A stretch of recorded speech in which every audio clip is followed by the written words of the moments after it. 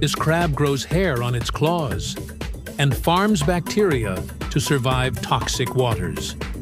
Meet the Yeti crab, or Kiwa hirsuta, a bizarre deep-sea creature found over 2,500 meters underwater.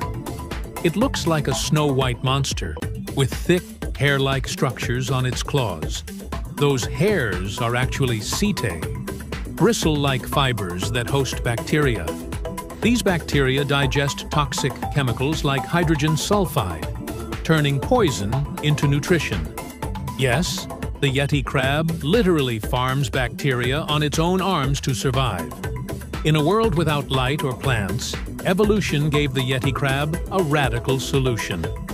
Grow your own food on your body, using poison as fuel.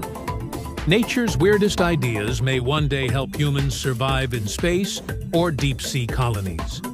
For more strange survival science from the wild, subscribe to Facto Fight USA, and want to know more, visit therisingirish.com.